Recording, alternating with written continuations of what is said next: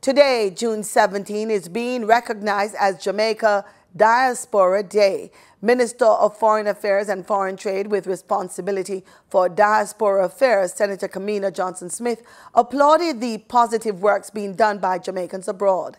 So many of you are unsung heroes who continue to excel on the international stage and to shine in your communities. We are proud of your many successes, big and small, personal and professional, due in no small part, we know, to your strong Jamaican roots. This year's milestone is even more important as the world grapples with the COVID-19 pandemic. I therefore pay special tribute to our doctors, nurses, and other essential frontline workers who continue to risk their lives every day. I commend and thank you for your selfless service and sacrifice. The pandemic has served to highlight the best of our people, who have clearly demonstrated the generosity of the human spirit.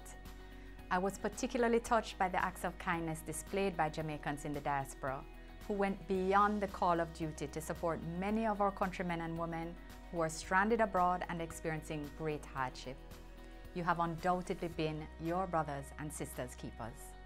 The day is being marked with a number of activities, including the inaugural Global Jamaica Diaspora Youth Council Virtual Summit.